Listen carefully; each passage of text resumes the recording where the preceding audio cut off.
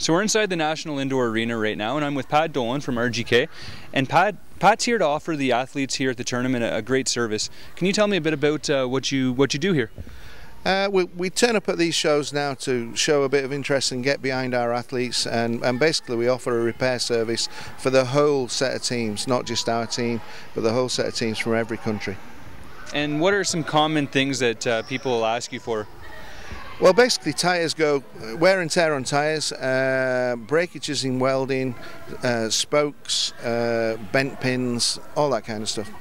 Welding as well. So you have a welder here on site? Yeah, we have a TIG welder here with us. We've had an engineer down from our factory doing the aluminium, chrome moly and titanium welding. Well, it certainly is a great service. Players have the peace of mind knowing that if they have an issue with their chair or with some other mechanical problems, that they can come see Pat and he's going to take care of them. One last question for you, Pat. Can you tell me a bit about the chair that I'm sitting in? Well, you're sat in a full height chair there, so you're a forward chair. It's a made to measure chair, and it gives you maximum height for the forwards and speed and strength, you know, so it's one of our stronger chairs. Do you think I'm ready for the national team now? Almost. A bit of practice and you might be there. Great, well thanks very much for your time, and we'll get back to some action. No problem.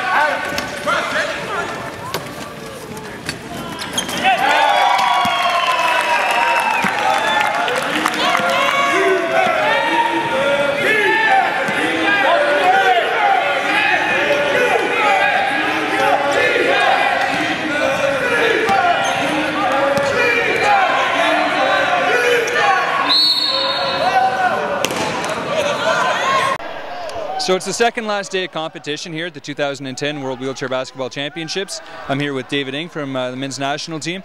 They're coming off a 10-point win over Turkey in their final matchup of the tournament.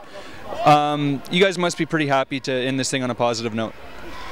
Well, it's better than finish as 8th, so yeah, it was good. Especially like how it happened, you know, like we're down 15 at one point, and it's a good character builder, you know, like we could, with all the circumstances that happened during this tournament, we could have easily quit, and I know that most of the teams that on this tournament here would have quit in that situation, but we gathered as teammates and as a whole staff and was able to get that win. And to give people a sense at home that maybe didn't get a chance to watch the streaming of the game, it was a pretty intense game. There was a lot of contact going on, and there was certainly from Team Canada bench a lot of enthusiasm. So yourself and Bo and other members of the team, when you guys were on the floor, you were playing hard, but when you were off the floor, you were rallying and chanting and really trying to get the team and the guys going. If you were the one playing, what sort of help does that provide for you on the floor? Well, the bench is very important for our team. When you're playing, well, we're actually feeding off the energy that comes from the bench. We used to have a really huge bench in 2004 and 2000 with all the chants and stuff, and with the help of Bo today, well, he brought this back to our team, and the bench was lit up, and I was able, and the 5 players on the court was able to feed off that energy that was coming off the bench to be able to spark the team up and get that lead. My final question would be, just can you comment about how tight the competition is? This really is anyone's game, and I think this tournament certainly proved that. Yeah, compared to the past, where you knew like who was the top 4 teams in the world, but right now there's still like those top 4 teams are right there, and you have other countries that are stepping up their games and stuff. So on any given day, there could be upsets, and it could be like anybody can take this right now.